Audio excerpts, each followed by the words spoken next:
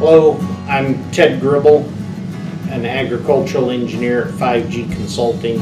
I would like to talk to you about a preliminary engineering design study. We normally call that a PEDS.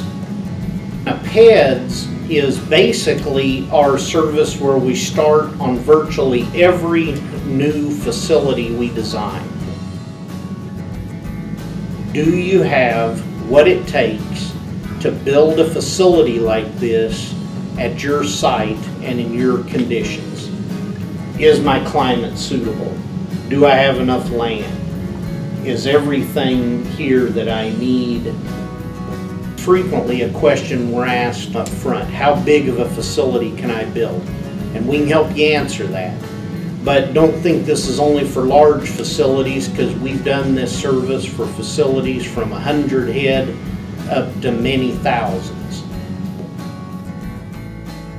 This facility is going to cost you a lot of money. But at the end of the day, the most important thing isn't how much did I spend, but it's did you spend your money correctly? Because if you didn't spend it correctly, nothing is going to be more costly to you than making a mistake. And the preliminary engineering design study, or PEDS as we call it, will help you ensure that you're not going to make any major mistakes and put your investment at risk.